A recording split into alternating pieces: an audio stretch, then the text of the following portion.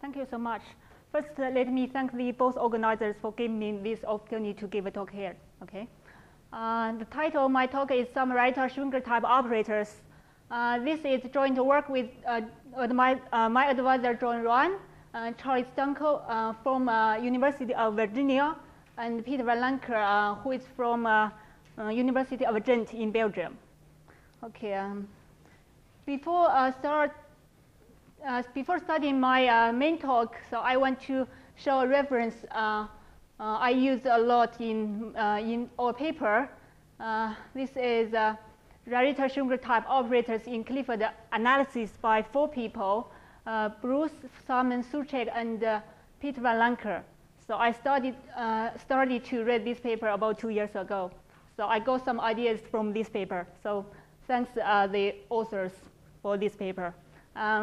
Also, in one section of my paper, I give a summary of results on Rarita-Schwinger type operators appearing in this paper, and giving detailed proofs, also extending some other results. So if you are in, apparently I will not have enough time to show the proof here. So if you are interested, just pick up one paper. Okay. Okay. Let's kick off my talk with a brief introduction. In representation theory, for the orthogonal group On, one can consider spaces of homogeneous harmonic polynomials if one refines 2 solutions to the Dirac equation, namely 2 spaces of homogeneous monogenic polynomials. One refines the representation theory to the current group of On. Then the Rarita-Schwinger operators arise. The Rarita-Schwinger operators are generalizations of the Dirac operator. They are also known as Stanway operators. We denote a Rarita-Schwinger operator by Rk, where k are non-negative integers. When k is equal to 0, it is the Dirac operator. Okay. The goals of my talk are the following. First, I will construct the Rarita-Schwinger operators based on the Dirac operator. Second, I will construct fundamental solutions to the Rarita-Schwinger equations. Third, I will give some basic integral formulas related to the Rarita-Schwinger operators. Okay, to look at current groups, the Dirac operator and the Rarita-Schwinger operators, I need some Clifford algebras. A Clifford algebra CLN can be generated from Rn by considering this relationship. So we have Rn is a subspace of the Clifford algebra. If E1 through En is an orthonormal basis for Rn, then this relationship tells us Ei Ej plus Ej Ei equals -2 times the Krenec delta function. So this shows that the Clifford algebra is not commutative. So an arbitrary element of the basis of the Clifford algebra can be written as the product of Ej1 through Ejr. Hence, any element in Clifford algebra has this form. Also, we will need the following involutions. Reversion A tilde is given by this form. So the tilde has this kind of property.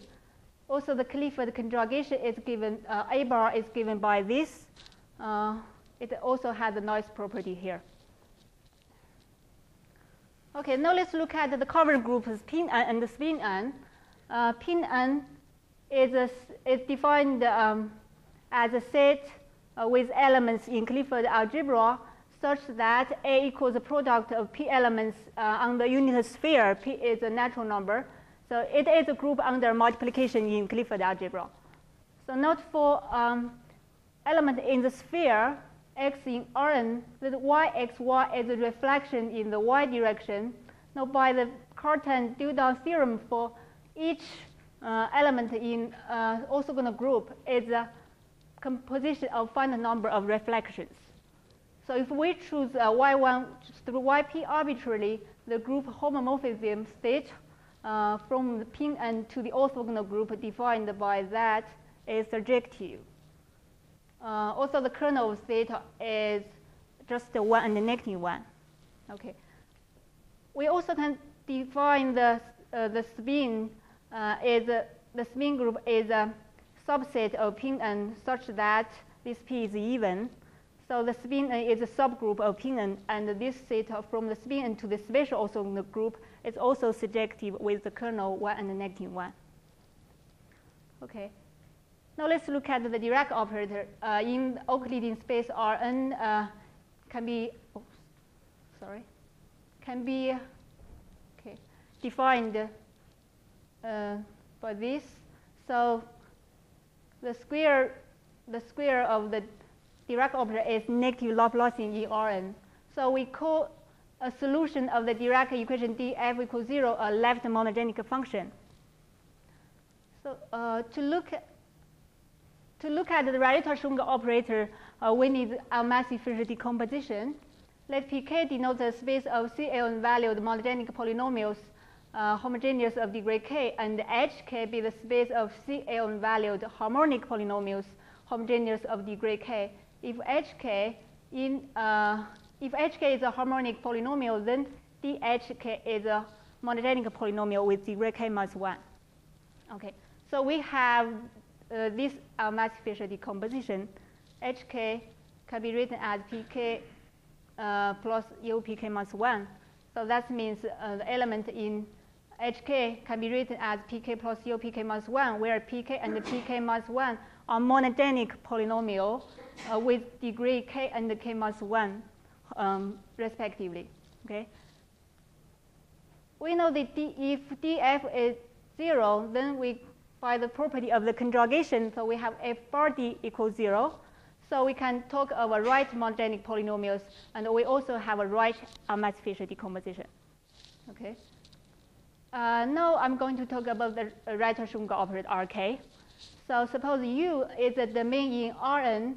Consider this function f from U cross Rn to the Clifford algebra, such that for each x in U, fxu is a left monogenic polynomial homogeneous of degree in the second variable U.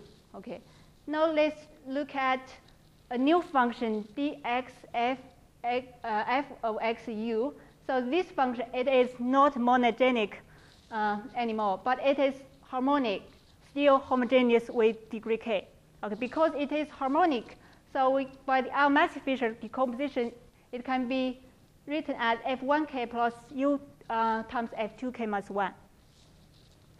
Okay, now let Pk be the left projection map, Pk from Hk to Pk. That's, this Pk maps the space of harmonic polynomial to the space of the monogenic polynomials. So we can define the Rarita-Schwinger operator Rk. Rkf is defined to be Pk dxf. Okay, this is my Rarita-Schwinger operator. Now we can define the left monogenic equation is Rkf equals 0. Similarly, we have a right projection Pkr. This here, the Pk bar is the space of the right monogenic polynomials. Okay, and the right, we also have a right Rarita-Schwinger equation. Okay, now I have already got my Rarita-Schwinger operators and Rarita-Schwinger equations. So it is crucial to ask a following question: are there any non-trivial solution to the Rarita-Schwinger equation? The answer is yes. First, for any k monogenic polynomial Pku, we have trivially Rk Pku equals 0. Now consider the fundamental solution to the Dirac operator. So also consider the Taylor series expansion G of v minus u and restrict to the case order terms in u1 through un. These terms have as vector valued coefficients. So, which is just the case derivative of the fundamental solution to the Dirac operator. As G is a solution to the Dirac operator, so we have this series equals 0. We can replace ddv1 by this series. Doing this each time, ddv1 works, and collecting like terms, we obtain this finite series polynomials homogeneous of degree k in U. Okay. So this here is my p sigma u and v sigma v. Okay, further we have this integral over the unit sphere is the Kronig delta function. So we have, if we define this expression as this series, it is a reproducing kernel of Pk with respect to integration over the unit sphere. So this function is left monogenic in the first variable v, u, and the right monogenic in the second variable v. Okay. So because this function does not depend on x, or Rk is pk dx, so zk is a solution to the Rarita-Schwinger operator. Okay. Okay. Now I can ask a further question. Are there any solution to Rkf that depends on x? Answer is yes. So to answer this, we need to look at the link to conformal transformation. Any conformal transformation can be expressed as this form. So the ABCD satisfies the following three conditions. By considering the cases C equals 0 and C is not equal 0, so we have these Iwasawa decompositions. Okay. Now I want to establish the conformal invariance of the projection operator. So we can establish this pk is invariant under the orthogonal transformation, invariant, translation, and dilation. So we have those lemmas. Using the Iwasawa decomposition and combine the previous lemmas, we get the theorem 1. So pkjf will equals jpkf.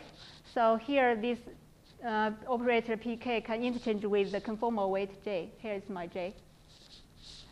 Okay. Now I want to establish conformal invariance of the Rarita-Schwinger equation. Okay. First, this for the Dirac operator, this is known. We have that. So similarly, using the Iwasawa decomposition of the conformal transformation and the previous theorem, so we can obtain this result. So the j negative 1 and the j are the intertwining operators for the Rarita-Schwinger operator.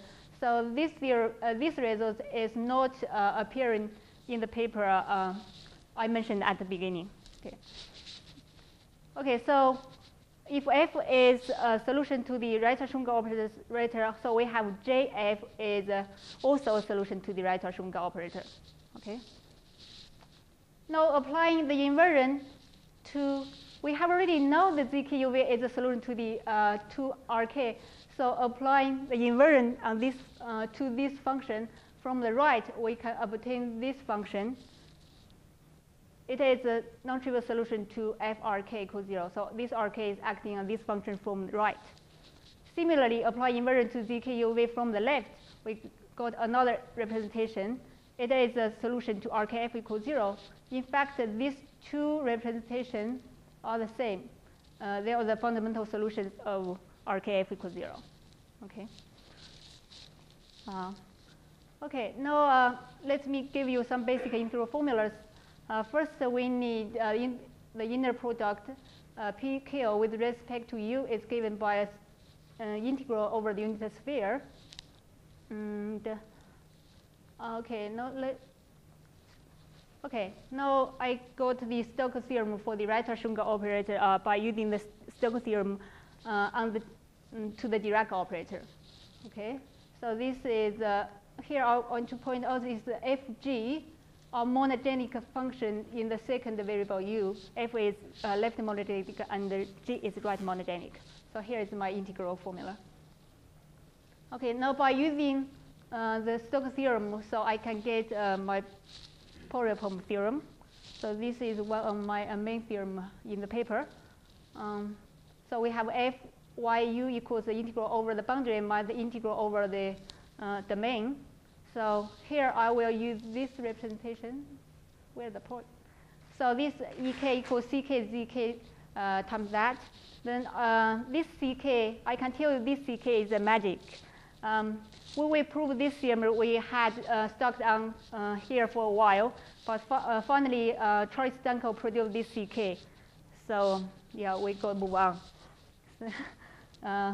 Then I still have other integral formulas, but I don't have time to explain that. So here are some references. Thank you for your patience.